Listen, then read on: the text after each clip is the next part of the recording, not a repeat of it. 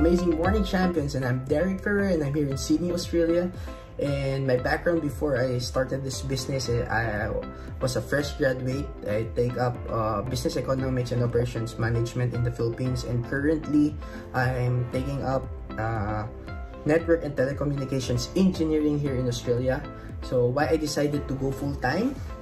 Because this opportunity will give me the ability to have time and financial freedom, and it's also at the same time it will give me an ability to help other people to achieve time and financial freedom. It is also a platform for me to share the faithfulness and goodness of God through our products, in their health, through our opportunity, and in the finances of other people.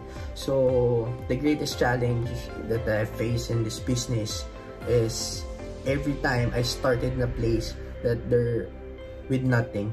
Like before sa Bacolod, wala po kami nung nag-start, walang office, we have no products, wala po kaming team doon, wala po kaming testimonies, we have no results out before. But in God's grace, God will make a way when there seems to be no way. God can open doors that no one can shut. Right now we have a beautiful office in Bacolod. We're growing in all the major municipalities and cities in Negros.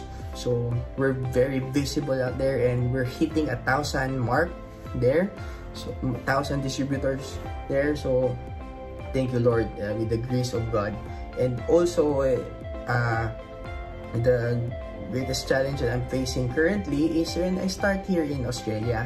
I started here with no connections, no office again, limited products because we need the products to be shipped from the Philippines, different rules and regulations, different policies, different marketing approach. So mahirap talaga right now dito, but with the grace of God, again, God can open doors that no one can shut. Right now I'm here, just transferred yesterday. Nandito po ako sa center ng Sydney, Australia, because lumalaki na po yung team natin. And guess what, the good thing is hindi majority na pumapasok sa atin ngayon, more on locals po yung pumapasok dito sa atin, and it's very exciting.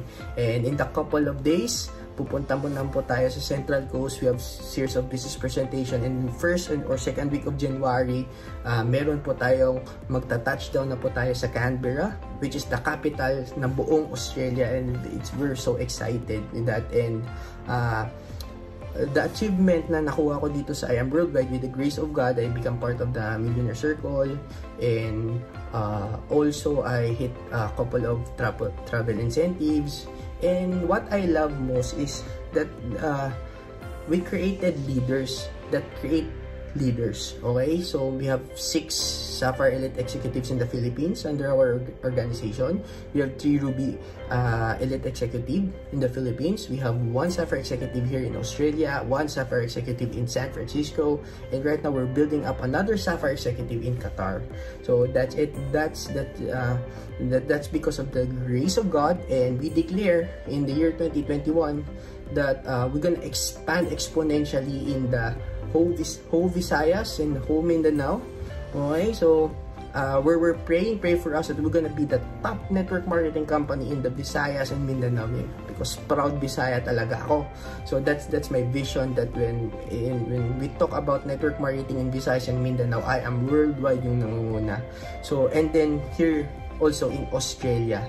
So that's my vision, na dadating yung time na makikilala talaga tayo ng mga Pinoy as excellent in network marketing, top in network marketing in the international and global arena. So we're projecting in the first quarter of year 2021, makaka-expand na tayo sa different states here in Australia, and at the end of the year 2021, we're praying and declaring that the whole Oceania region, mag-expand na tayo in the whole Oceania region, composed of New Zealand and Papua New Guinea and Australia.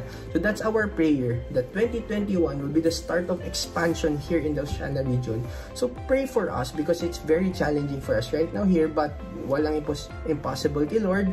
And this is my encouragement lang for everyone, that always remember that apart from God, we can do nothing. That we always remember that it is Him who gave us